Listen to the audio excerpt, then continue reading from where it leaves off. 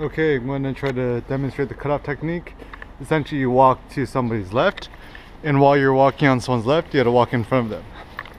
So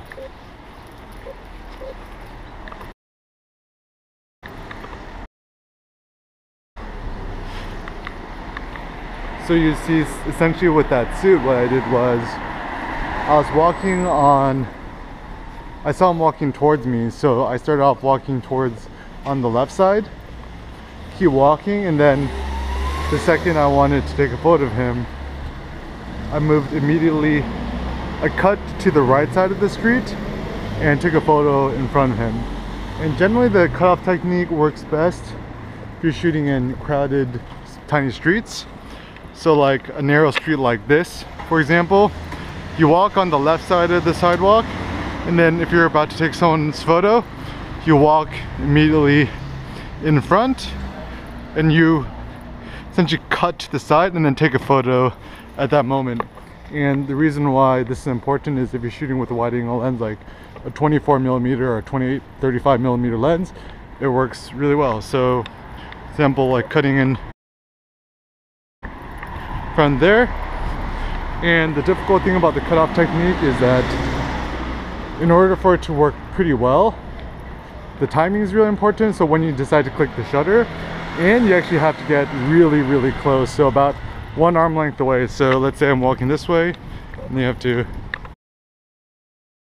cut in front of people's walking to get a shot head on. So obviously, you know, not all these shots you make are going to be good ones. I doubt any of these are good shots, but once again, it's a good technique if you want to create shots which are more dynamic, more head-on. Because sometimes when we're shooting and we think we're getting close enough to people and we shoot it from the side, them actually walking by us, that's what my buddy Charlie Kirk calls an oblique angle.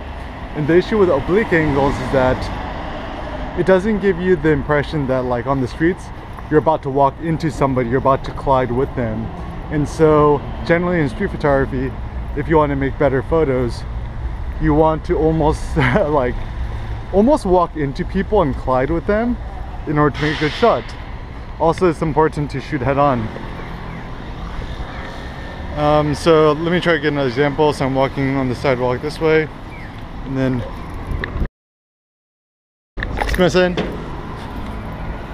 and so you can see I'm walking, cut off in front of somebody, and then the last second I try to take a photo, and then you just kind of apologize. So let's say I'm walking this way, or if I'm walking this side, you can see I walked in front of him. So essentially, okay, if I'm walking on this side of the street, cut off in front of people, and then take the photo, click, and then keep walking on this side of the street. Or you can stay on this side of the street, cut this way, take the photo head on, and get the shot. So let's say here,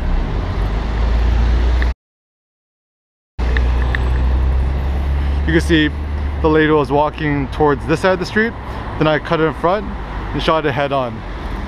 So also another tip is when you're shooting, you see a lot of people there, it's good to shoot head on by walking into the sidewalk, the curb, so you can shoot head on. So for example,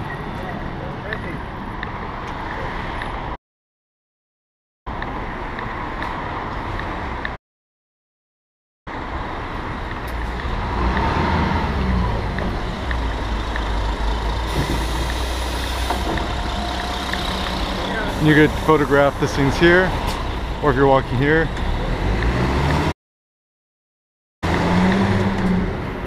And this is really important when you're shooting street photography because you want to shoot head on.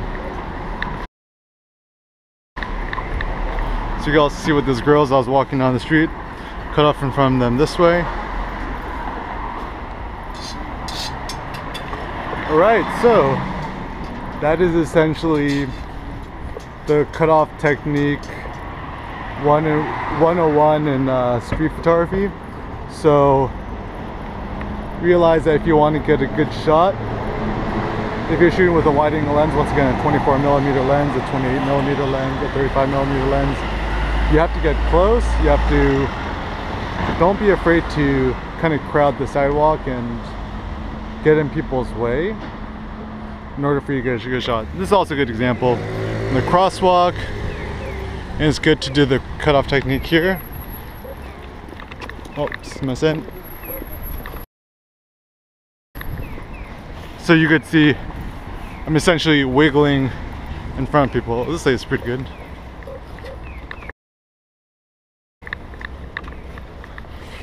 And to be honest, I think my timing in these, I'm shooting with the Lumix LX100, a tiny bit of a lag, so I don't know if any of these photos are actually turning out decently. They're probably not any good. They're probably not close enough, because once again, you had to get close, you had to be aggressive. That's me saying. So once again, you're walking here, cutting off in front of people, and generally the cutoff technique and shooting head-on in street photography works best once again in small, narrow streets. So generally, like the sidewalk here in Kyoto, it's pretty tiny. So generally the easiest strategy is when you're out shooting, know where you're shooting to shoot in a small, pretty narrow street. All right, so thanks for watching, guys. Stay bold, be aggressive when you're shooting street photography, get close, and just essentially follow your gut. Thanks a lot for watching, guys. Peace out. This is also good. People are walking head on.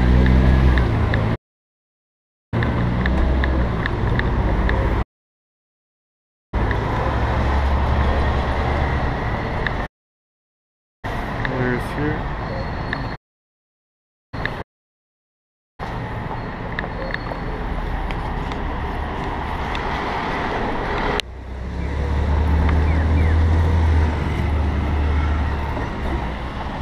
So a good place to shoot street photography is these sidewalks, because when you're crossing the street, it's other people's imperative to just cross the street. So most people aren't going to stop you in the middle of the sidewalk and yell at you for taking their picture, because their goal is to be on the other side.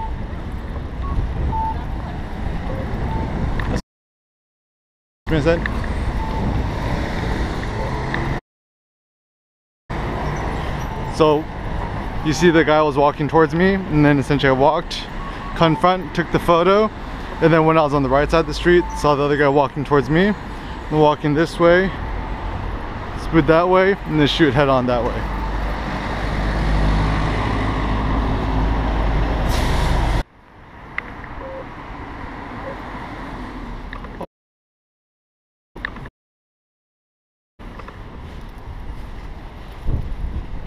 So you can see, like, I was walking down the street, and then I walked to the side of the curb to shoot on head on.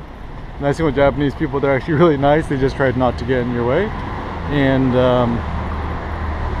yeah, so when you're walking, don't be afraid to obstruct other people's walking and movement, or else you're not going to be able to really shoot head on.